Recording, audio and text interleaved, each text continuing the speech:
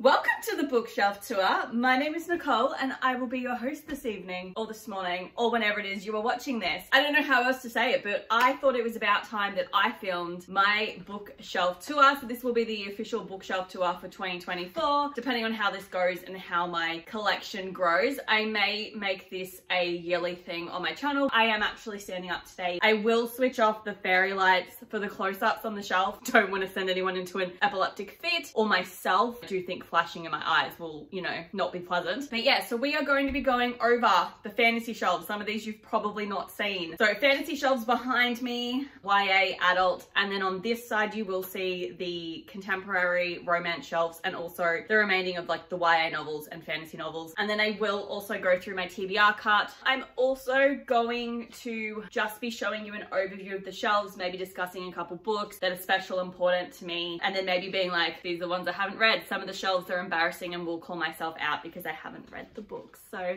it's not going to go very well because my tripod only goes so high. So I don't know how I'm going to get to the top shelves. Haven't planned this out, but it's fine. Let's just get into the bookshelf tour for 2024. Okay, so this is the very top shelf over here in the left-hand corner. So it's just basically the hardcover collection. Once again, I do apologize. I'm holding this with my hand on my tripod. I have read all of the books on this shelf except for Sweet and Bitter Magic. These Hollow Vows and These Twisted Bonds by Lexi Ryan are actually the special editions by Fairy Loot, if I can turn it around. See, we got some pretty stuff on the spines. And then this one too. Oh, and the bottom's blue. I really loved the Shiver series when I was younger. Rogue Wave, the prettiest book cover in the world. But yeah, this is not really a shelf that I did much with. I just liked the way, you know, the hardcovers looked. And then we pop into the first of two Sarah J Maas shelves. So this is just the hardcover US editions of Throne of Glass. Nothing too special, pretty standard hardcover. I love them. I adore them. We then go into Crescent City, which is the special edition Illumicrate versions of this book. I haven't, you know, made the decision to pop alternative dust jacket on yet. I'm really worried about damaging them. And then we go into the Australian / UK paperback editions of Throne of Glass. This shelf isn't tall enough, so you will notice that Assassin's Blade and Tower of Dawn aren't actually on this shelf. They do live down here, but they're also not white, so they didn't go. So I wasn't too mad that they don't fit on. Normally, yes, that would upset me and I wouldn't like it, but that's this shelf.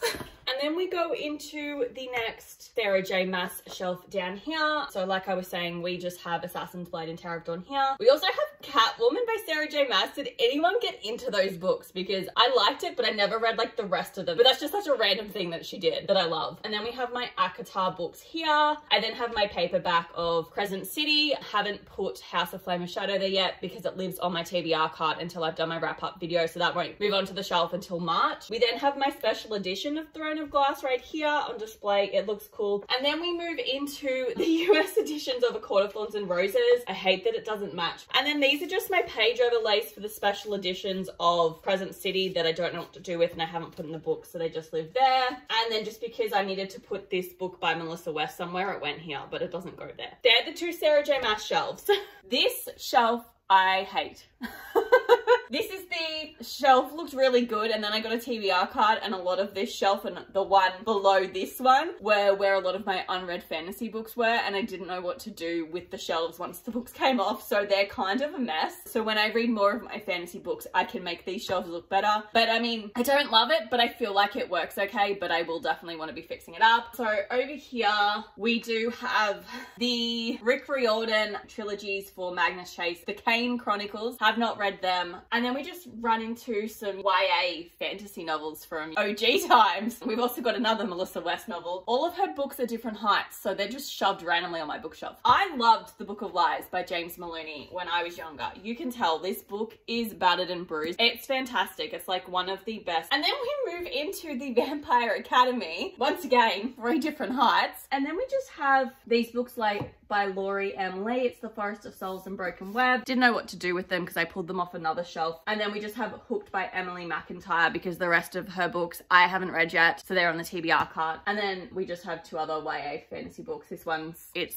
part of a duology. The other book's somewhere else because once again, different heights and didn't match. But that's that shelf. And then we go on to the second bottom shelf where we have The Inheritance Cycle by Christopher Paolini. So I've read the first 3 books. When Inheritance got released, I'm like, that's a really thick book and I don't want to do it because I struggled to understand what's going on in these books. It's a bit too fantasy for me. I just realized they don't match. That's actually really annoying. But I want to do a reread of these at some point. So for the sake of it, I say that these are unread because I do plan to reread them. Once again, just some more YA fantasy. Haven't read The Glass Spare or Seasons of the Storm. I haven't got like the price on it. Or Dark Shores. I did really like House of Dragons, but the author did some not nice things. So she's been dropped and we're apparently not getting the sequel. So fair. So then we just have a Divergent series. Really loved it. These are just like the UK editions. And then we also have the Ash Princess trilogy up there as well because it just sort of flows. It's a little bit of a dark shelf. And then over this side we have some Julie Kagawa novels. So it's like her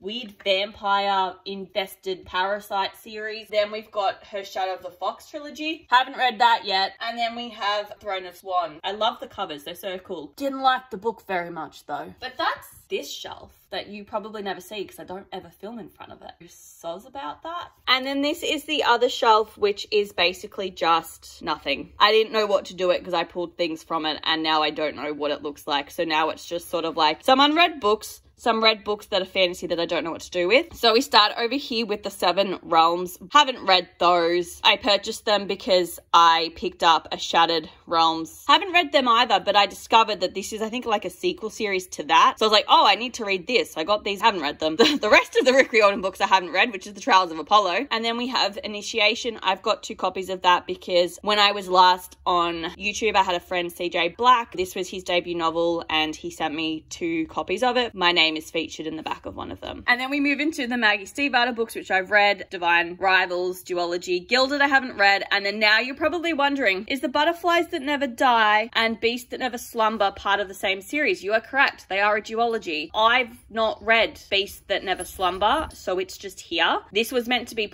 basically a unread shelf, but then I had to pull books off somewhere else because eventually these books I haven't read will go into the TBR cart. We then have Dark and Hollow Star, also haven't read it. Prince of Song and Sea, I want to read because it is Little Mermaid, Prince Eric vibes, and I need to read it. And then Always Jane, which is a YA contemporary that needs to go on the TBR cart. And then we move on to this skinny shelf, and down the bottom we just have the Serpent and Dove series by Shelby Morin.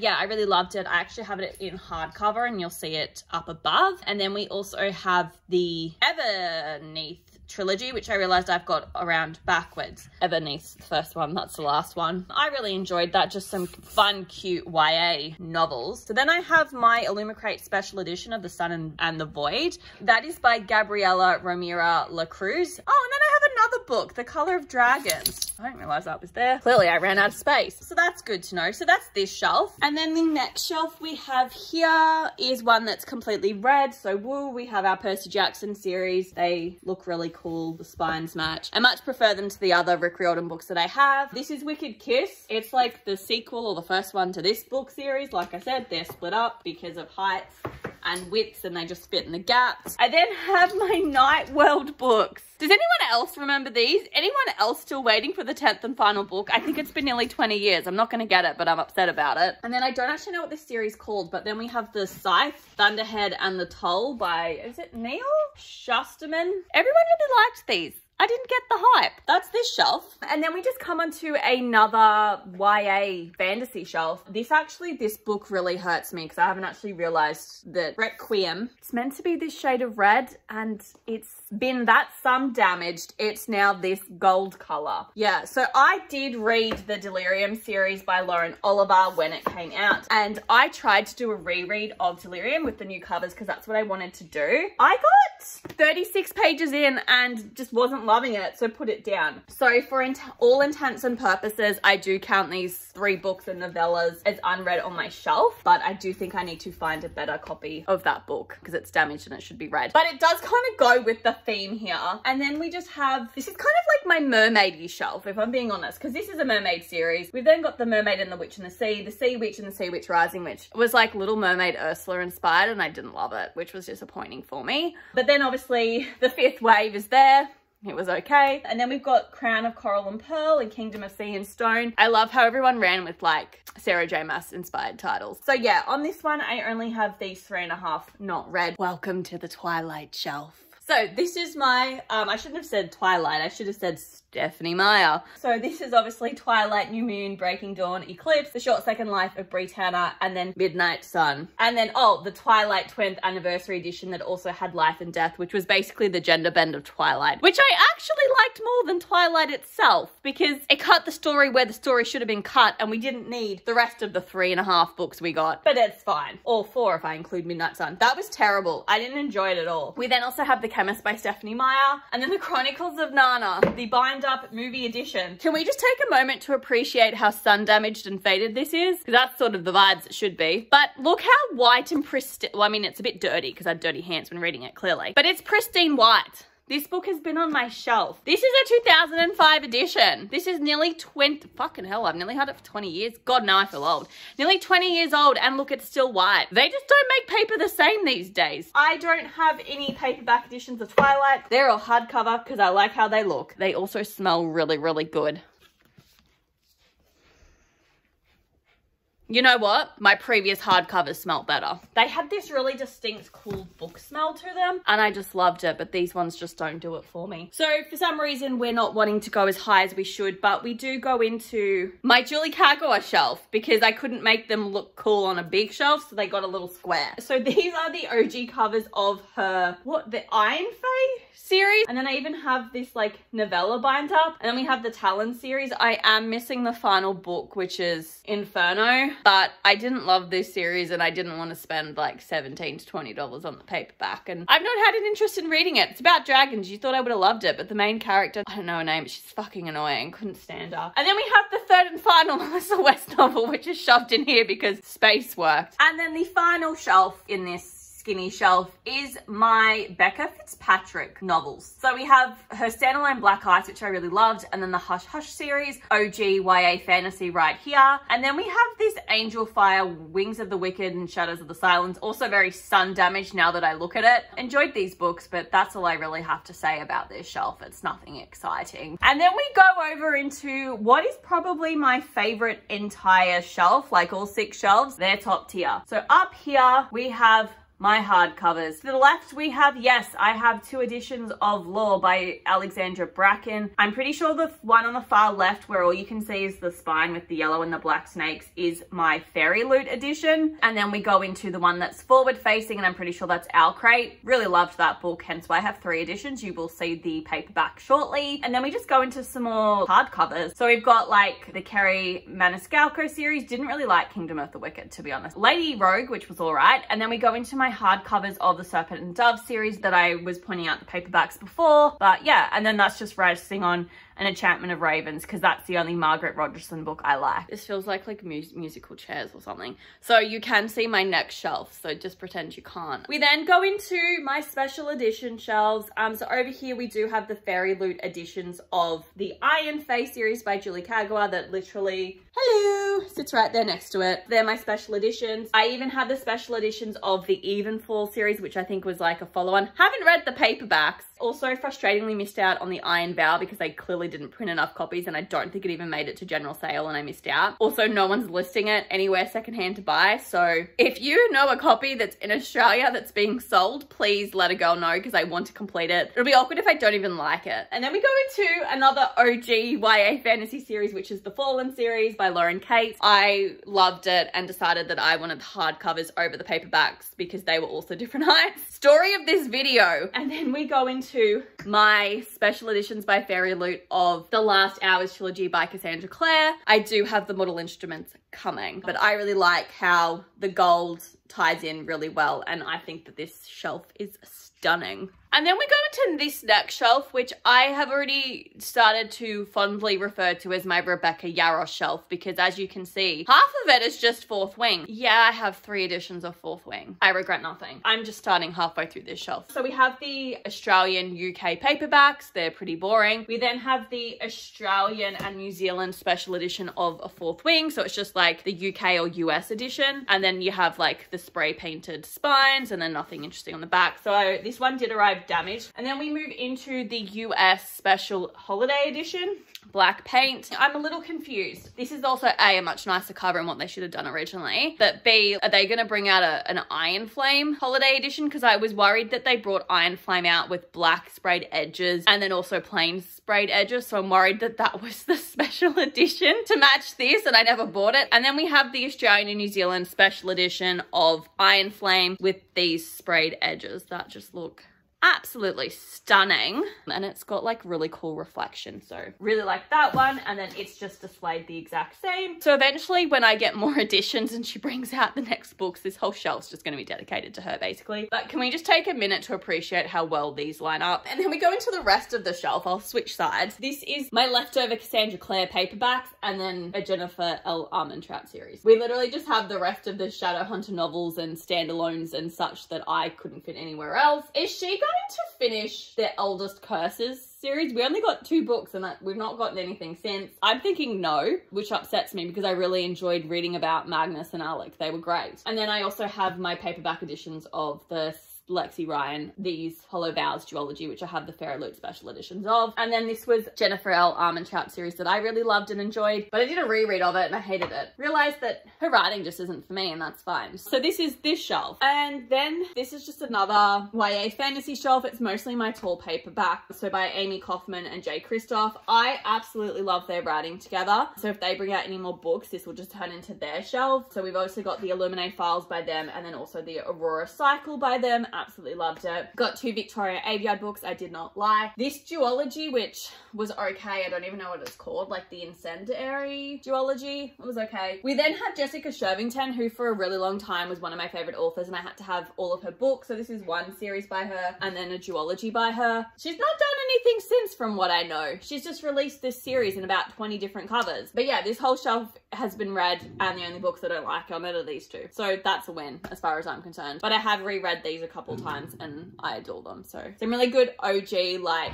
Australian YA fantasy. Welcome to the Cassandra Clare shelf. I mean, technically I have 1.5 shelves. Well, I mean 2 because I've got special edition. I think it's impressive actually that she only has 1 proper dedicated shelf considering how much I love her books and how thick her books are. So over here we start off with Mortal Instruments, and yes, I have them small and big. I am on the hunt to get them all small. And then we have the Clockwork series by her, the Last Hours trilogy, then the Dark Artifices, and then an illustrated history of notable shadow hunters and denizens of the downworld. It like talks through all the characters and stuff, so I really like that. Yeah, you guys have probably seen this shelf before because if I'm filming, I'm sitting more in this sort of spot, so you've probably seen them before. But we will just go to the last shelf on the fantasy shelves. Please ignore the fairy light. We've had a blowout and they've fallen. Oh, Ollie's here too. So this is, I guess, the J.K. Rowling / Harry Potter shelf, plus my remaining Victoria Aveyard novels. So we have my illustrated editions of the Harry Potter series, which will eventually take up the rest of the space. Oh, there's only 2 more to come, so don't worry. I'll have to get creative. Oliver, you're ruining my content. And then we have my paperbacks of it, and then we go into my Victoria Aveyard novels for the Red Queen series. This is this shelf. I'm gonna show you guys what it looks like overall.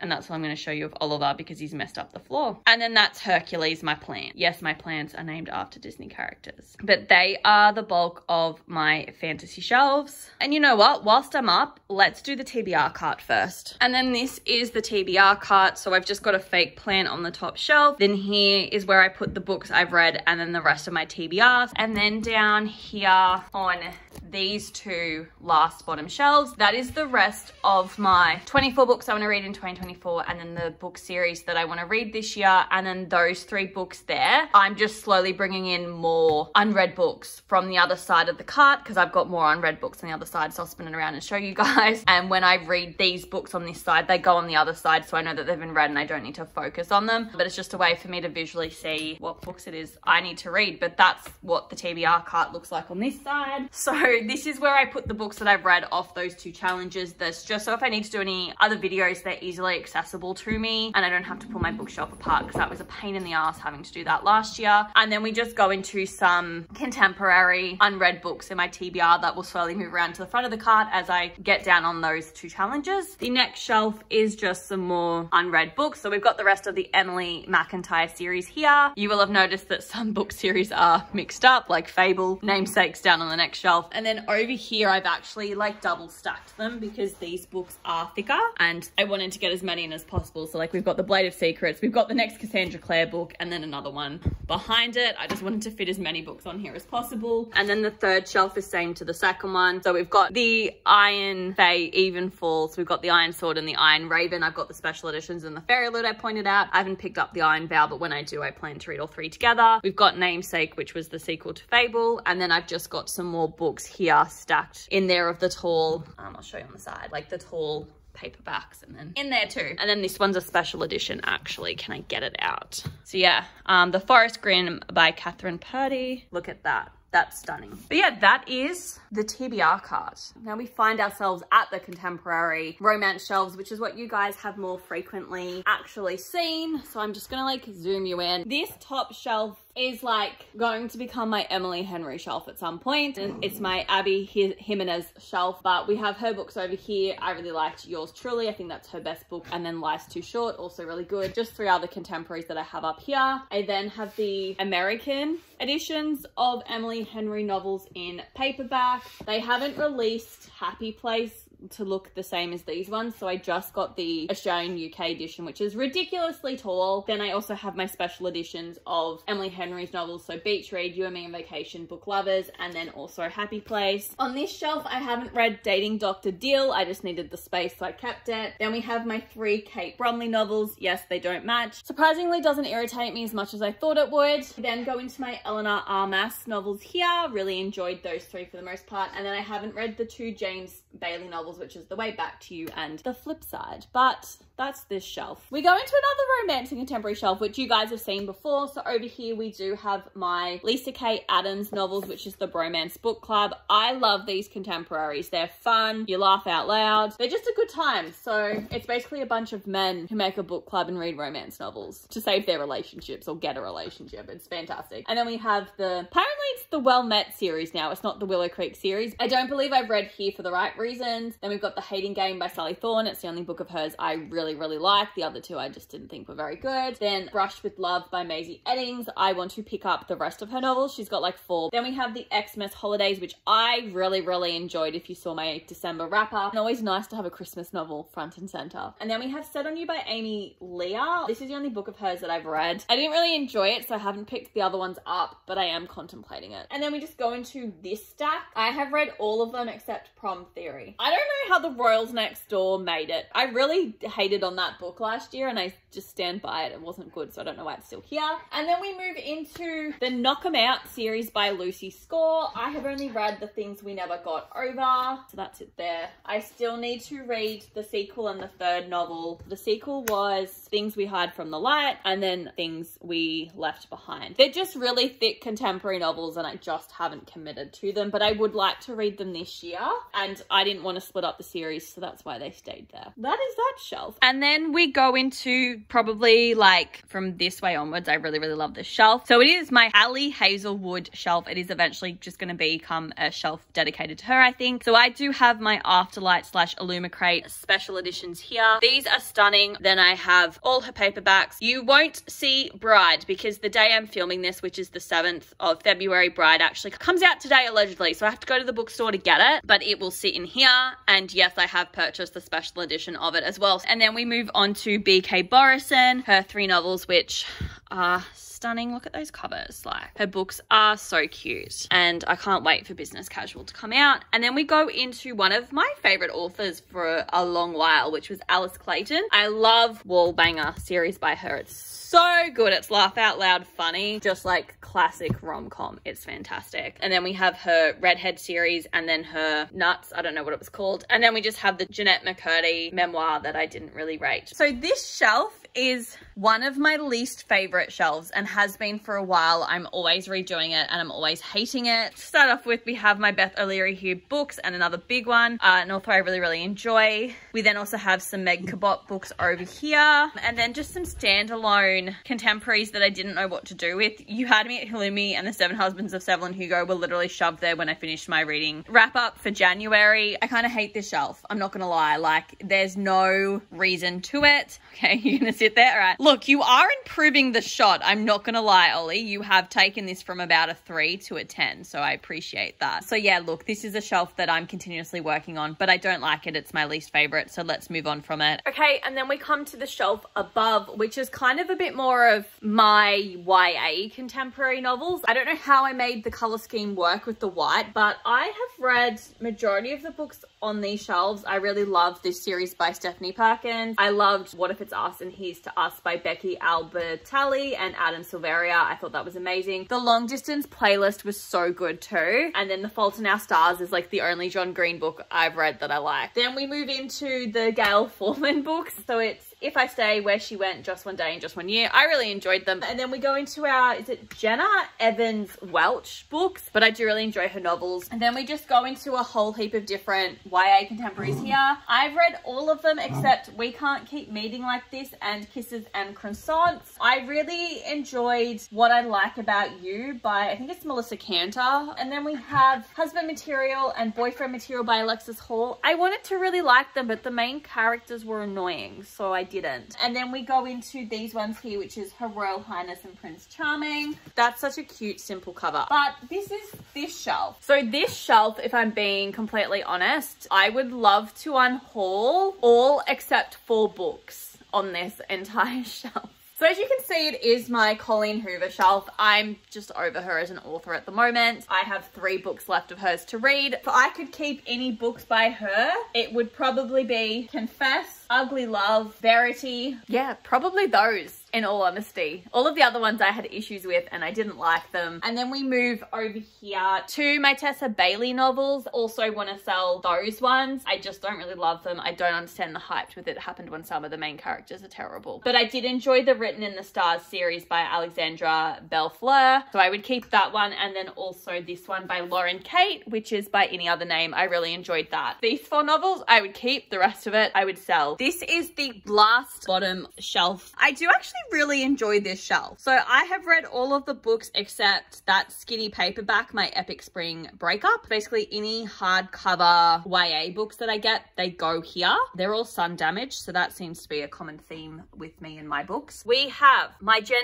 Bennett collection. We then go into my Jenny Han series, which is To All the Boys I've Loved Before. We then go into, I think it's Emma Mills. I've got her 4 novels. We then have the Christine Riccio, Again But Better. And then we just have a couple of standalones here. And then More Than Maybe by Erin Hahn is one that I did quite enjoy, so I brought it forward. But that is this shelf. Okay, we're getting to the end of this. So this is kind of like a weird amalgamation of books on this shelf. It's mostly YA novels that I didn't know what to do with. So we do have this series by Rebecca Lim. We then have all of my Ali Carter novels. This is going back to when I was in high school. We then go into the Inheritance Games by Jennifer Barnes. I've not actually read this trilogy at all, but can we take a moment to appreciate the spines? They look so good together. Love it. And then we go into basically thriller novels. So I only have 2, which is The Silent Patient and then also The Soulmate. I didn't know where to put them and their spines kind of worked here. And then we go into Kira Cass, the Selection series. So I have all of the books and the novella. Let's just pull out a cover that I think is stunning, which is The Heir. I love this cover. Wasn't a fan of the book and the daughter's story. It's basically like these three are the Bachelor meets the royal family in like a dystopian society. We then got more Meg Cabot books here that I forgot she wrote about, which was the Abandoned series. It was really frustrating because they brought out the first book in black and then the next two in white. And then over here we just have some random contemporary adult novels. I don't even know what to call this. The fact I've kept this series is impressive. Yeah, so basically this was during my 50 Shades of Grey era. I don't want to call it that. This was also one that I bought at the same time, which was Gabrielle's Inferno, but it's more like a professor essentially fucking a student. It was a bit weird and creepy, and somehow it's made it through every unhaul under the sun. Maybe it'll be in the next one. And then we go into these books by Tamara Weber, which is easy. I adore this book. It was so good. And then Breakable's the sequel, but those two are just in there because we needed some more black to tie in the shelf, but that's that shelf. And then we have this third shelf here, which is just more YA. So over here, I have read all of these books. That's a lie. This shelf has a lot of unread books on it. But out of this stack here, I have read these ones. And then I just need to read the Cruel Prince series by Holly Black. And then we move into a whole heap of unread books. So the first one is The Bone Witch. We then go into The Legendborn Cycle by Tracy Dion. Haven't read Legendborn or Bloodmarked, but the covers are stunning and I really need to get to them. We then also, I said I hadn't read all these books, have the Twin Crowns and Cursed Crowns by Catherine Doyle and Catherine Weber. Haven't read them either, but I'm hoping to get to them,